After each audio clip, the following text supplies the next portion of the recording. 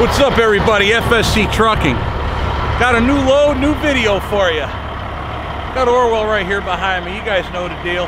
Orwell's my 1984 Peterbilt 362 Cabover. That's the real star of the show, not me. I'm just Steve Festjack, your humble host and driver.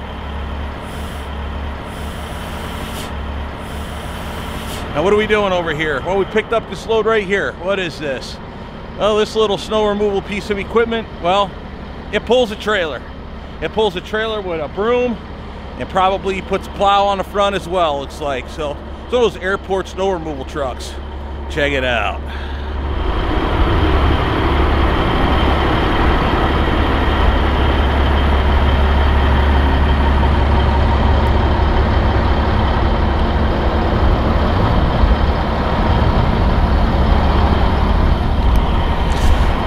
Alrighty, so what am I doing? Well, I'm taking it to Columbus, Ohio. So we're gonna leave here, Chilton, Wisconsin. We're gonna stop by the yard real quick, drop off paperwork, pick up some paperwork, and then get on down the line towards Columbus. Plan is we deliver this tomorrow. Oh yeah, I got an appointment over there tomorrow. Reason is, the trailer that this thing pulls is over there, so they want to use that tractor to pull the trailer off. That's the game plan. It's a little more complicated than just a trailer. Hydraulics and all kind of stuff involved. They twist and turn, they dogleg off to the side. You see snow removal equipment similar to it. But yeah, there we are. Alright, enough of me yapping. Really ain't much to talk about no more anyway. Let's get our GoPro set up and hit it. Alrighty, boys and girls, we are all set, ready to go. Hit that like and subscribe with vigor, just like I hit that brake knob.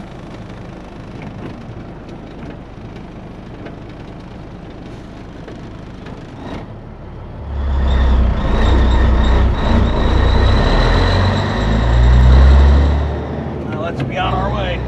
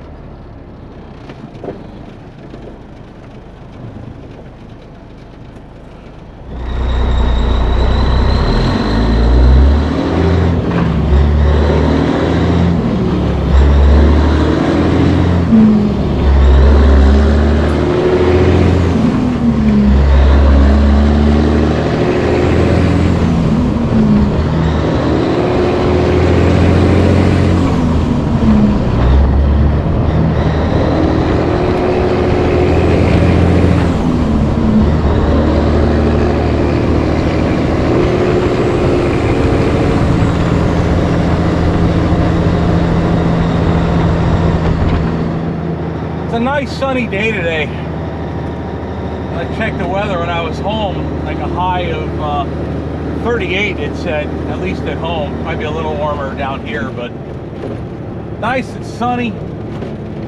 Start melting some snow. I am definitely not a fan of winter, so living in Wisconsin is not ideal. But nonetheless, this is where I have made a home, and maybe one day I'll change it. I keep talking about that a lot. You guys are probably tired of hearing it. I just have to get, long story short, I got to get my money right. I got to get situations with, well, it's hard to explain, but I want to grow this to be bigger, make more money. And then I don't want to lease anymore as far as shops go. If I'm going to move, what I really want to do is go ahead and get myself a piece of property that I bought outright and then build on it. You know, and slowly over time build my shop, and in my house. Now, I don't need a big, huge crib.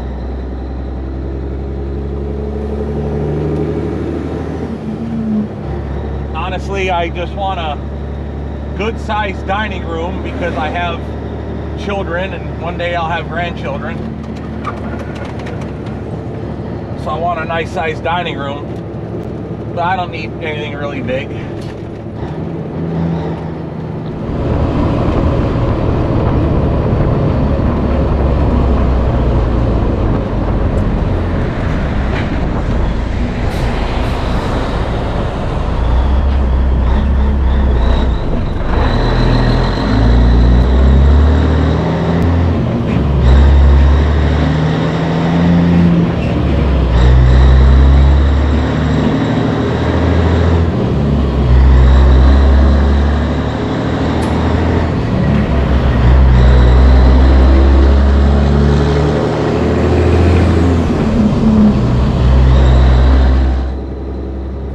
Peterbilt pulling that bull rack.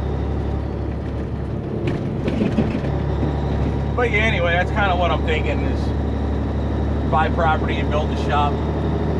Still, ultimately, I want to move to Florida. It's just that buying places whole, you know, I'd have to buy a place with a house and property, and then you're talking, it's really expensive, and you get it, it's just real pricey at that point. So the guy that owns that Chevelle that's in my shop, he did exactly like that. He bought the property, then he built this house, then he built his garage, very big garage slash shop. Not big enough for trucks, but big enough to get his cars, sprint cars, race cars, that kind of stuff in there. A lot of acreage too, which would be perfect for me. The only thing is, I don't know if where his house is, if you can get trucks in there and have like a small trucking company in there.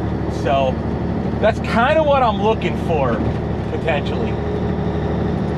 But I don't know. That's a goal. But right now I have to kind of work out from under what I'm dealing with right now. And I certainly went deep into debt when it came to buying the pickup truck, the Razor.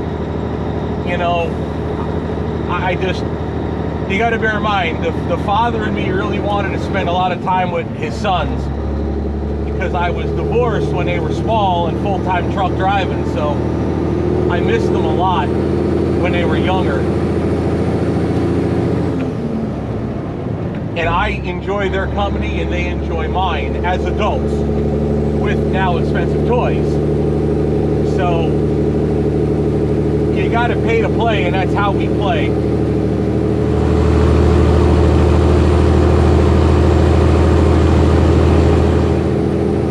Everything has a cost to be paid. So if I want to play with my sons the way we do with the off-road equipment, well, then you got to pay the big money.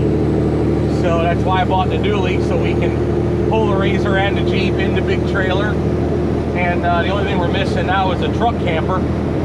We'll get that in time. We're working hard to get that done. But I want to buy that in cash, to be honest, not borrow money on that one. So I can afford my payments, don't get me wrong, but it certainly takes away from the fun stuff. So I'm trying to rework my business a little bit in the trucking side to be able to, you know, make more money or be more productive with the money I do spend. I just don't like the idea that I can't afford to just do anything I want. I guess anybody can, I guess, but we do what we can. But yeah, I enjoy doing off-road stuff with the boys, and they enjoy doing it with me. We're going to keep that going as best as I know how.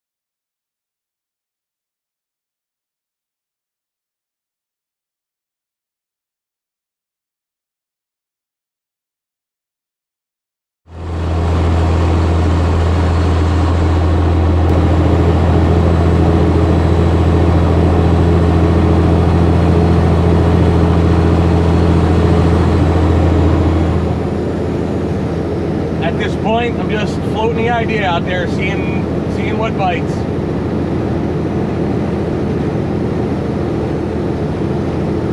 It worked out good with Dave and Maggie, so who knows? Maybe lightning will strike 3 times. We shall find out.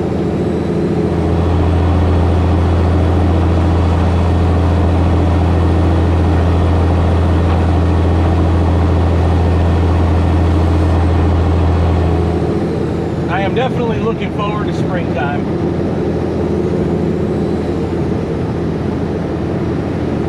Longer days, brighter, warmer. Get rid of all this damn snow.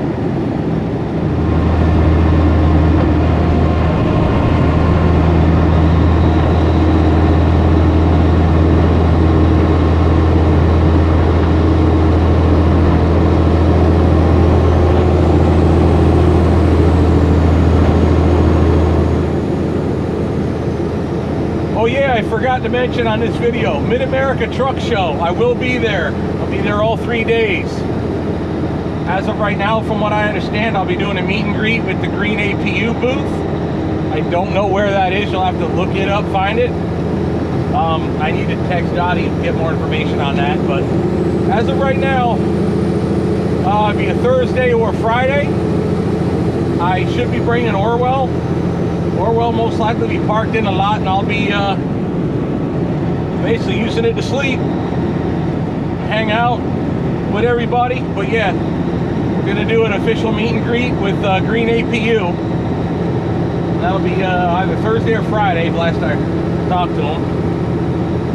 I wanted to at least get it mentioned with some early videos earlier in the month. That way you guys can start making travel plans if you decide you want to come out to the Mid-America Truck Show in Louisville. Again, I'll have Orwell down there. I don't know if I'll bring a load or if I'll just go down empty and bring a load back. I don't know, we'll see. But yeah, pencil it in. You want to do it? You want to come see Orwell, meet me, shoot the bull? Mid-America Truck Show.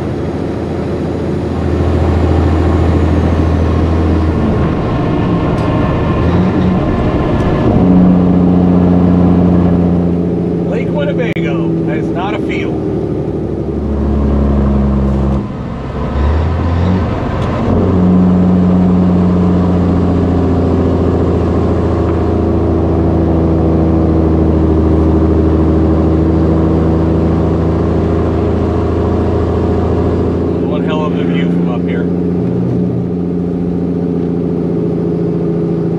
With the lake is, number one, the whole damn thing is very shallow. It's not deep at all. And this side of the lake, the whole eastern shore, it's like a lot of private boat clubs, private land, and it's just not a great area to be as far as getting a boat in the water. You got to go to the other side.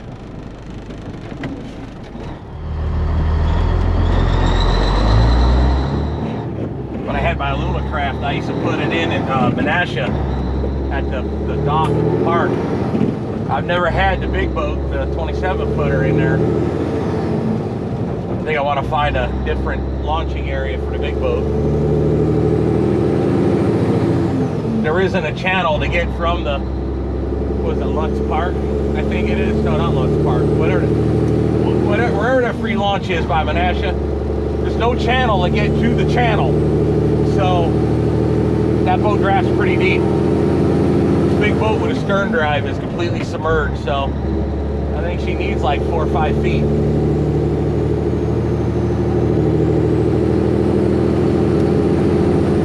Back to the toys, you see. I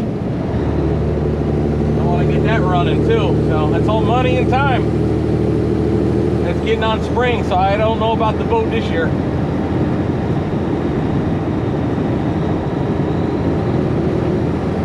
My Razor's still at the dealer getting worked on. Matt wants to come back to Wisconsin. I still have his motorcycle. So he wants to come back to Wisconsin like maybe next month or two. Come up, get his bike, or I'll bring it down to him.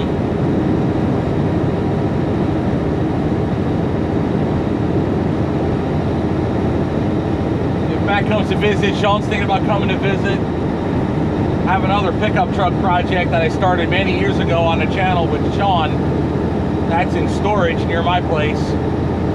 I know I'd really like to finish that truck for him, but I got to get other work done on the Chevelle and the Mustang. I know I keep talking about that. I texted Dave earlier today. We were talking about getting some work done on my trailer. Haven't heard back from him yet, so I figure I'll hear from later today. But maybe at the return of this trip, we'll take a couple days, get some work done on the trailer, and I can address some shop work, because the trailer stuff's kind of basic stuff.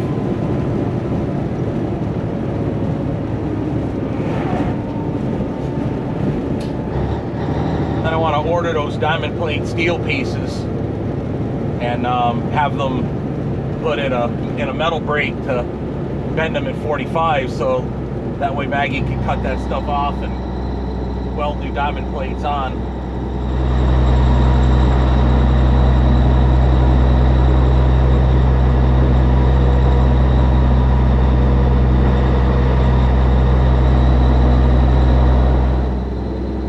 Brothertown, Wisconsin.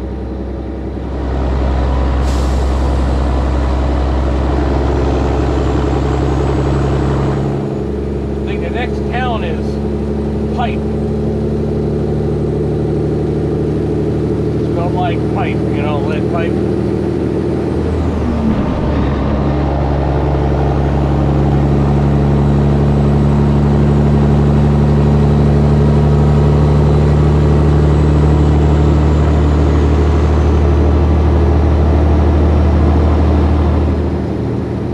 When we get to Pipe, I'll mention why I mentioned Brothertown.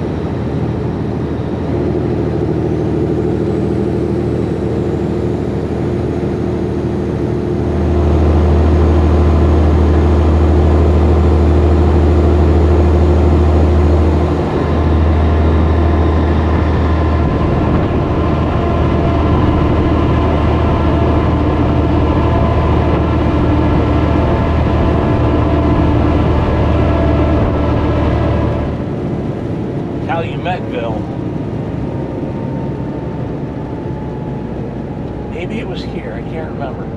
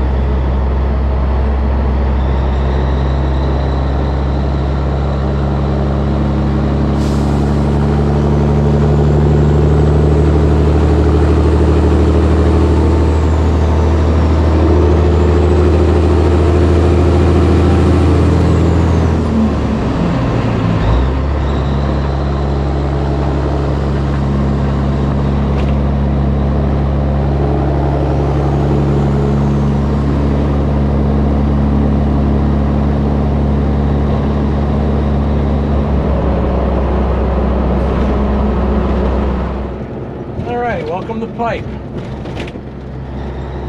So on the left here, right where that fire station sign is, the orange one there, is a restaurant and former hotel. I don't believe it's still a hotel. I know it's a restaurant because I've eaten in there before. It's called Big Al Capone's of Pipe. And it's a great place to eat, have a beer. It's right here on the right, that white building. Big Al Capone's of Pipe. Great sandwiches and homemade pizzas. Well, I'm originally from New Jersey, so I don't eat pizza in Wisconsin. I've never met a pizza in Wisconsin I like. But they have good sandwiches in there.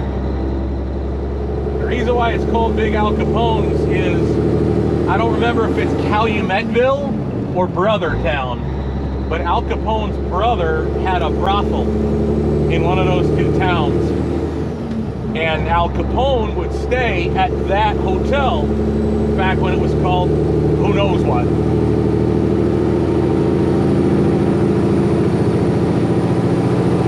Most people don't realize that a lot of Chicago gangsters of that era hung out up here in Wisconsin. It's like recreation, you know, like if you're from Jersey, you go to the Poconos, right? Well, up here, this is where all the wise guys from Chicago came. So that's why that place is called Big Al's. And I've been in there a few times. It's quite the place. If you live in the area, it'd be a great motorcycle ride.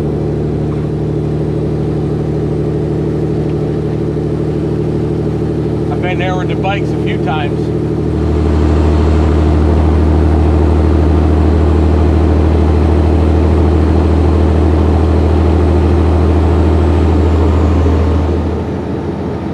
Why not, right? Oh man, now I'm thinking of springtime and summer. I'm in that good mood right now. I really hope that transfers good through the camera. I'm in a good mood right now, thinking about it all, you know?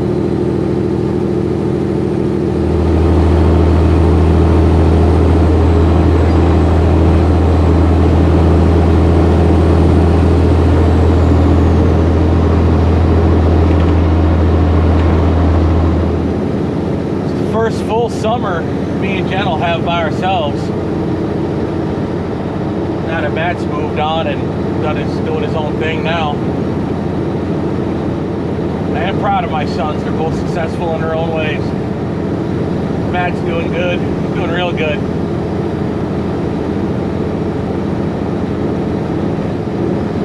Sean, of course, continues to thrive. Father, I've done well. I just, like I said earlier, I miss when they were little. I missed it. I missed a lot of it. Although I was there for a very large portion of it, because I had them all summers for many, many, many years. I pick them up right after school and I drop them off right before school. I keep them both all summer long. My ex didn't care. Child support checks kept going out whether I had them or not, so she loved making money. She loved getting the money to support them while not supporting them. So for her, it was a great way to make extra money. And for me, I had my sons, so. And it was great times. We did a lot of camping trips. A lot of camping trips. But I didn't have them ever full time, so there was there's in my heart there's that empty void that I'll never be able to backfill. But we have a great relationship now, so I'm going to utilize it as best as I know how.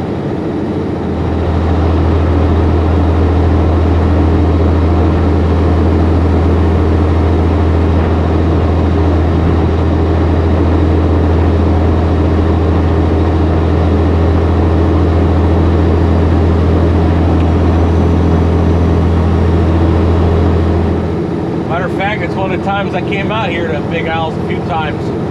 I first bought my Harley. My sons were young enough to ride on the back of Dad's Harley without being like too old for it to be cool. You know, it's that age where a son is just too old to ride bitch on the back of Dad's bike. It's just not cool. You gotta go get your own at some point. But when they were little, they rode on the back of them.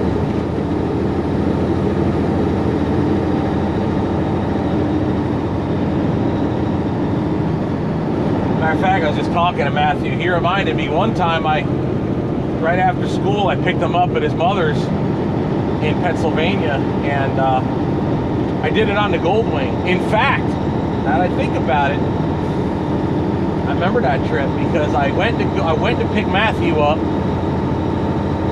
And that was his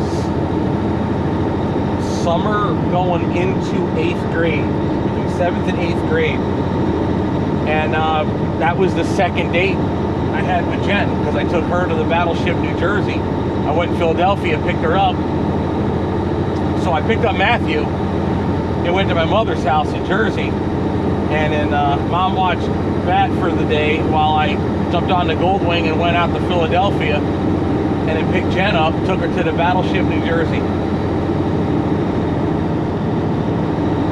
That's BB62.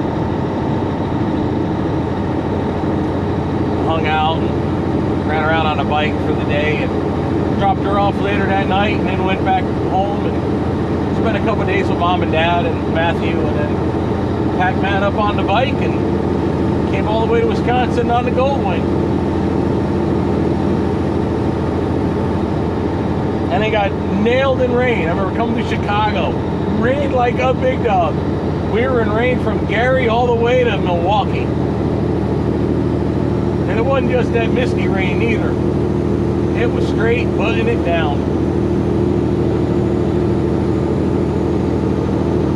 Matt didn't care, he loved every bit of it.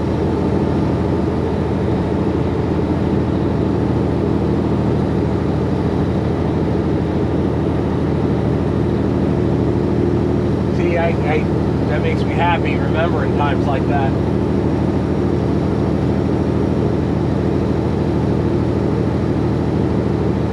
That's what I live for.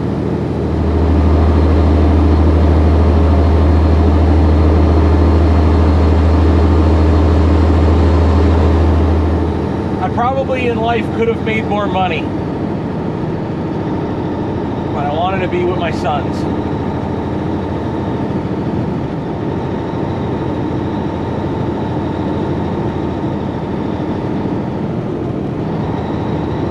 I guess if you can do both, you're really lucky or really skilled, one or the other.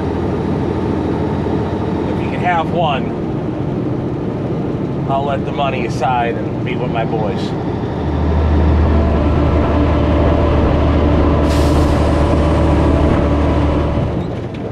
And I'm that way to this day.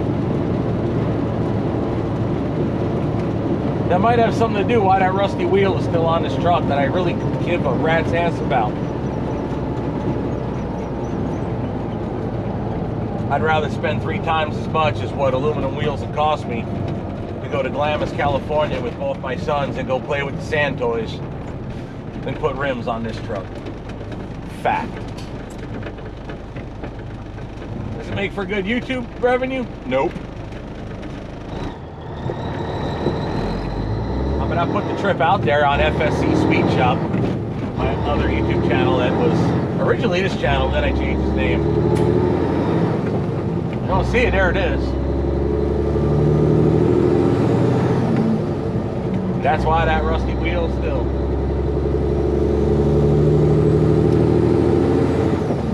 This regular trooper or DOT here?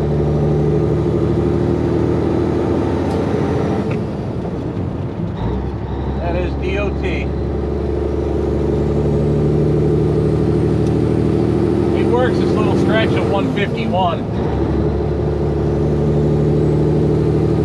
Especially when you'll see in a minute, it'll open up to 4 lanes instead of this 2-lane right here, and it's still 55 mile an hour.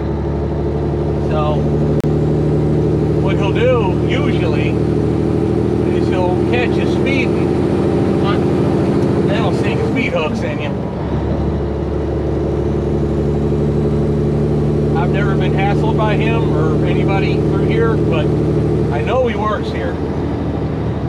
I wasn't surprised when I seen him. In fact, that's why I figured, I said what I said, is he DOT or not?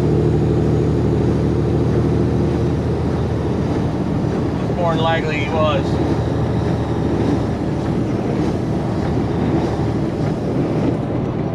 And that rollback, he's got to run DOT number, so he's been with it within that enforceable preview, or he can be messed with by DOT, just pull him over randomly. Whereas a normal car that has to have a reason to stop you. So when you're a commercial truck with DOT numbers, they can just stop you and just check your crap.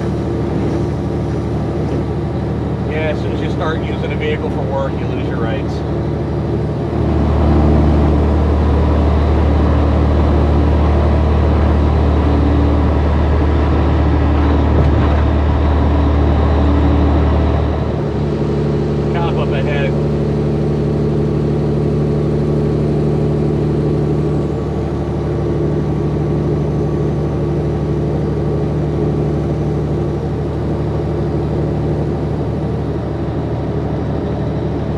And there's another one right there under the bridge.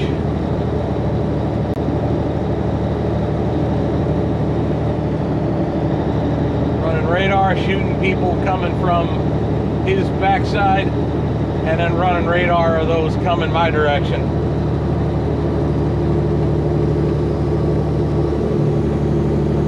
That's his deal, that's what he does. This is still 55 again. It'll be 55 if we stay on 151 so we pass. See how long we stay over here? We're gonna come up to 41. And obviously we're gonna head south. But this is the area they work. And this is why they work it.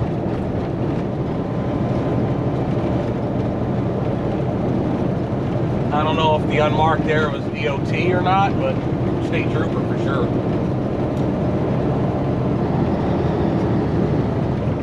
Usually the motor carrier, you know, the DOT guys, the motor carrier enforcement they're really called. Usually they're in marked cars, but he doesn't have to be.